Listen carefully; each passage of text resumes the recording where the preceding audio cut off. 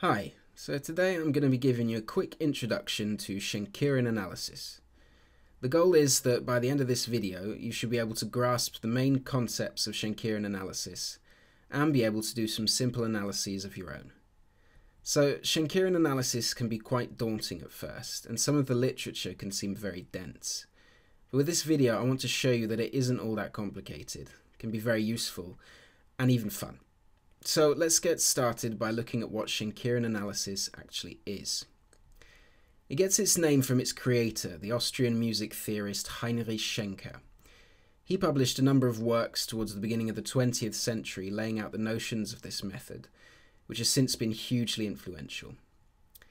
Schenkerian analysis is probably most well known for the idea of the Ursatz. It's what most people think about when they think of Schenkerian analysis. Ursatz is a German term that translates to fundamental structure. Indeed, the goal of a Schenkerian analysis is to understand the structure of a piece of music at various levels. So there are three structural levels, or layers, that we're going to want to understand. One of them being the Ursatz. This is also called the background layer. We'll get back to this in a second. The easiest layer to see is what we call the surface layer, or the foreground. This is basically everything that's happening in the music in all its detail. Then we try to simplify this layer, taking away notes that are only really there for decoration, and leaving the most important ones that give the music its meaning. This is called the middle ground. We move from the foreground to the middle ground by a process called reduction, because we're reducing things to a simpler, more basic level. And this is probably the most important skill to master for Schenkerian analysis. We can then reduce the middle ground again to reach an even simpler layer, which is the background. The background is going to be so simple that we can represent a whole orchestral movement with just 2 lines of notes. Schenkerian analysis can be summarized as this process of reduction from the actual music at the surface level down to its most basic fundamental structure. If you understand this, then you're well on your way to performing an analysis yourself. Let's see how this process of reduction works. There are a few things you'll need to know if you want to do this, so the most important are to have a basic understanding of harmonic analysis, scale degrees, and Roman numerals. A basic understanding of figured bass is also needed. If you're not quite at this level yet, there's a video on this channel giving a crash course introduction to them. Of course, it goes without saying that you'll need to be able to read music. If you understand these basic principles, then you have everything you need to get started in Schenkerian analysis. So we're going to follow a simple 4-step method to go through a piece of music in all its detail to finding the underlying Ursatz. Note that this method and the example we're going to use has been taken straight from Tom Pankhurst's book Schenker Guide, which also has a website with lots of great exercises for learning and practicing Schenkerian analysis. The link to that can be found in the description. We're going to use a very short, very simple example. Let's have a listen to it.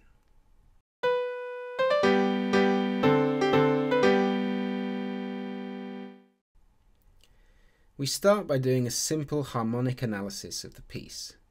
First, we find the key, which in this case is G major. Next, we add the Roman numerals. We start off on the tonic chord of G major. Then move to the D major 7, which is of course the dominant, and then resolve on the tonic G major. Simple enough so far. For the second step, we're going to start by notating the music in a simplified way. We'll first get rid of any bar lines, then represent each note with a stemless quarter note head, and finally remove any same notes that occur consecutively. This is moving towards what is called analytic notation. We're essentially evacuating any kind of rhythmic notation. The purpose of this stage will be to identify elaborations on each harmony. These are foreground elaborations or prolongations. What foreground elaborations can we find here? First, we see a linear progression. This is a stepwise motion in one direction between 2 harmony notes, called a Zug in German. Here it's a third progression, going down from the B to the D, passing by the C. It's marked like this. Next, we have a skip down from D to G. We're still in the same tonic harmony, so we identify this as an arpeggiation, which we'll indicate with a slur. Over the dominant harmony, we first have a complete neighbour note, or Nebennote in German. This is a note that moves away from the harmony note and then moves back. Here the harmony note is the A, moving down to the neighbour note G, then back up to the A. We note it with a slur and an N for neighbour. Finally, with the B, we have another neighbour note. But this time it is incomplete, as it does not return back to the A. We won't connect the final B and G, as they are not part of the same harmony. In step 2, we analysed chord by chord. Next, we're going to link up these foreground elaborations into larger spans and try to identify larger harmonic patterns such as 1-5-1. Note that here, and to a certain extent in all the steps, there's never one correct answer as such. There are often multiple ways of analysing a same passage. However, some solutions will be more elegant than others, and the more elegant a solution is, the more meaningful it will be. As we go deeper into the layers of analysis, it will be more and more important to try to find melodically fluent solutions, such as stepwise connections. To try and understand this, we'll first give a middle ground analysis that, while not incorrect, is very unsatisfactory. Then we'll compare this to another analysis.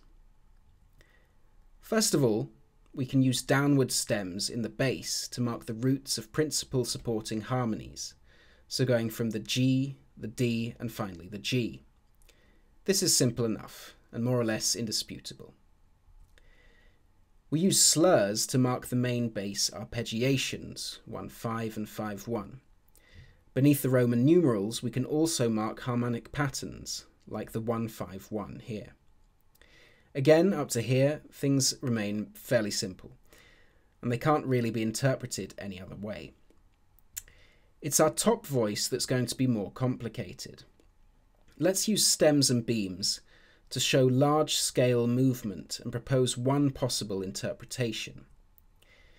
Here we're saying that foreground elaborations are basically lining together as decoration of a neighbour note progression, starting on the tonic G, moving to a neighbour note A, then back to the tonic.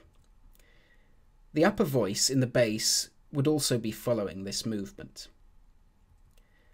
Now, let's consider this analysis. Here, all the progressions are joined into a single span of a third progression, starting on the D and going down to the G, passing by the A. This is a much more satisfactory solution. Let's discuss why. First of all, solution B explains the first three notes much better.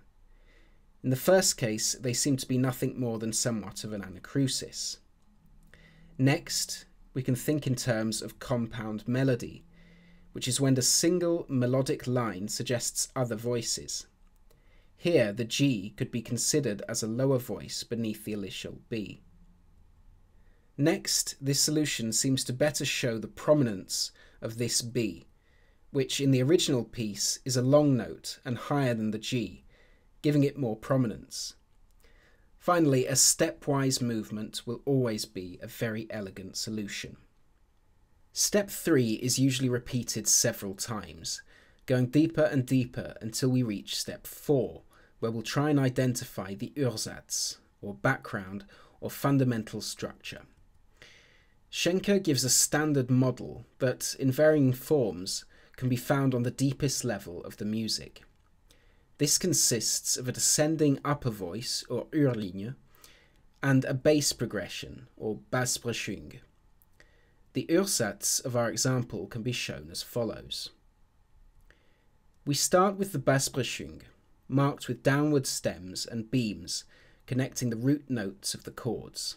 This is simple enough. The Oerlinie shall be marked like this. Note the figures above mark the scale degrees. The first note of the Oerlinie, here the B, is called the Kopfton, or primary tone, or even head tone. In practice, this can either be 8, 5, or 3. Then the Oerlinie always descends down diatonically to 1. There is a possible exception to this called an interruption, but we won't go over that here. A quick note, we'll also note here the compound melody identified in step 3 with the slur between the B and the G. So, to summarise, we've gone from this initial piece of music to this harmonic analysis, to this foreground analysis, to this middle ground analysis, and finally reached this background layer. In practice, a few bars like this wouldn't be treated to a background analysis like that. This is something that would normally span over the whole piece. There's obviously much more to cover in Schenkerian analysis, and lots of key terms have been quickly glossed over here, but hopefully this has given you a basic understanding of its principles and how it works. You can see that it can be interesting and useful to really understand how a piece of music works. Not only can it be useful in analytical terms, but it can also help develop your compositional practice. Of course, this is a form of analysis that only makes sense when applied to certain types of music, and it has been criticised for only concentrating on the score. Be that as it may, it's an important tool to grasp for any student of music. Once again, this example was taken from Tom Pankhurst's book and website on Schenkerian analysis. This is a great reference, along with Alan Fort and Stephen Gilbert's Introduction to Schenkerian Analysis. For an in-depth guide to Schenkerian analysis, consult one of these books, or one of the many others that are available. Or check out the in-depth guide on this channel. See you soon.